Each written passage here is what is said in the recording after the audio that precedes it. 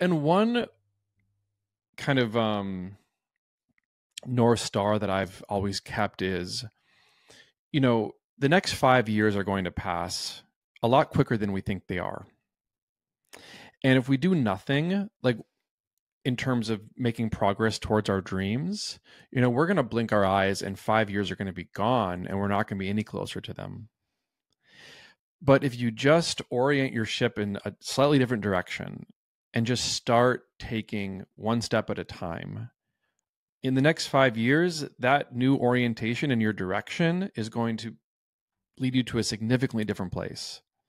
So like don't get ahead of yourself. Don't start worrying about the end result and the end goals. Just put one foot in front of the other in the direction of your dreams where you want to be, and you're going to get closer and closer and closer. And it's all about just dedicating yourself to that journey and to that path. And you only get better by doing.